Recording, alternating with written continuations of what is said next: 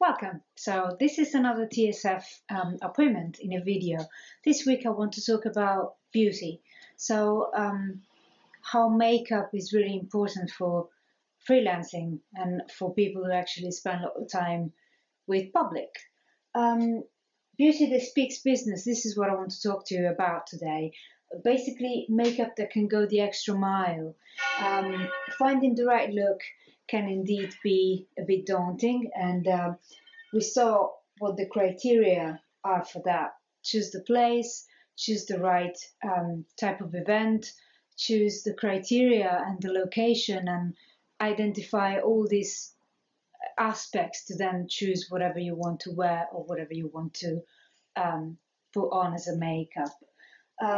For the ladies, and sorry guys, choosing the right look is also has also a lot to do with the makeup, and it can take time and effort, especially if you know nothing about the color, know nothing about the palette, you don't really know what suits you and what not. So I believe that many of you would say, well, they won't judge me for what I look like, or my skills will emerge beyond what I look like, or what my hair color is, or my hairdo is today. But I like repeating it, but you can't really give a very good first impression. So I think it's worth a shot, and it's so crucial to get it right the first time round.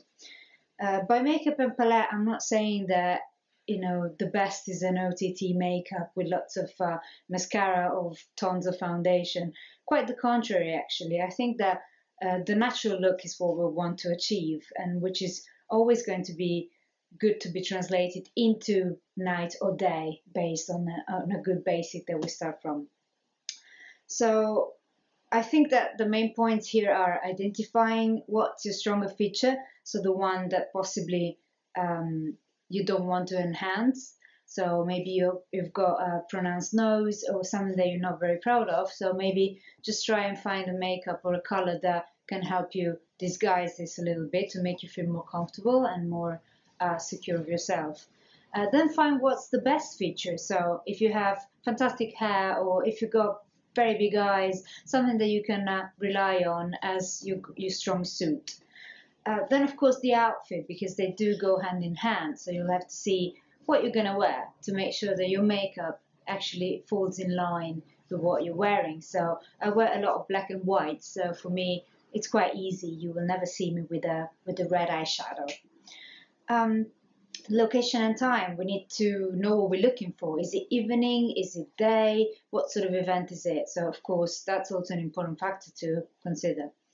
And then try it on, try it again, take pictures of yourself and see what works and what not, and then get some opinions from others. Maybe you think that your red lipstick is your stronger feature, and actually it doesn't really suit you that much. So just try and gauge what the others think.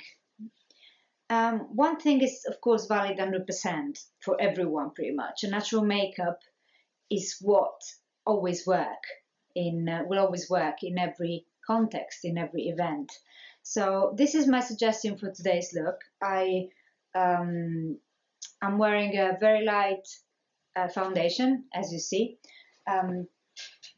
This is what I decided to go for. This is my liquid foundation for now. It's a Chanel Beige. And then I decided that I wanted to show you this new palette that I found from Marc Jacobs. It's actually a very neutral palette that you can use pretty much with every kind of eye color.